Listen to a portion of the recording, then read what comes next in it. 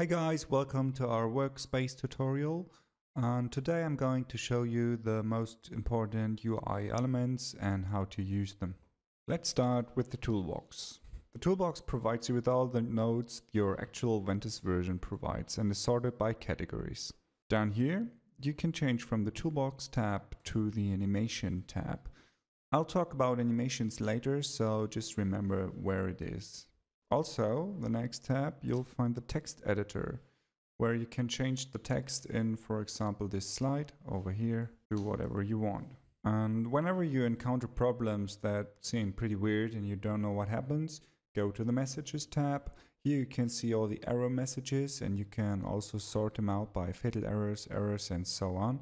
And it's most likely the best place to look at if something goes wrong. Also notice that you can double click those messages and Ventuz will guide you directly to the place where this message is thrown.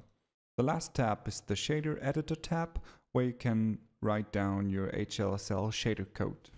So down here you have the render window where you will see all your changes in real time. So like I just changed the fonts or whatever. So you can interact with your scene here and see what it actually does when you change something. Also take a look at those little icons over here. For example, here you can turn the wireframe on and off.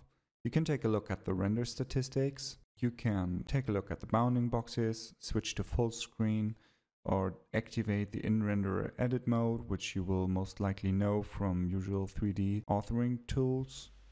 And you can take screenshots to the clipboard or to a file. In the hierarchy window, you'll find all the nodes that are part of the render process, like axes, geometries, textures, and all that. Notice that the render order will always start here on the top left. So this is rendered first, then this, and so on. Next to the hierarchy window, you'll see the content window. The content window contains nodes like events or nodes that have directly to do something with changing values or generating values and all that stuff.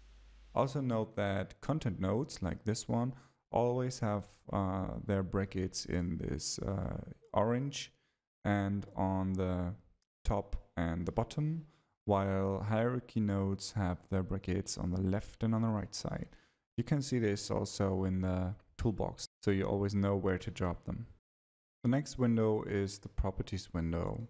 Here you will see all the properties a node has, and we divide it by inputs and outputs. And this mover is already running, but you cannot see the output values. This is because we don't monitor the values. So you can turn this little feather on and you'll see actually what the node does. So this is a pretty common mistake. People think the node is dead or something, but most likely you just forget to put this button on.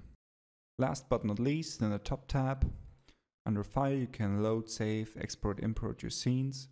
Under Edit you'll see the common shortcuts which you can use in the hierarchy editor. Under View you can turn your windows on and off, and also here you can reset your window settings. For example, like this, if you messed the UI up, you can go to window layout, reset. On Node, you'll see some other shortcuts you can use in the hierarchy editor.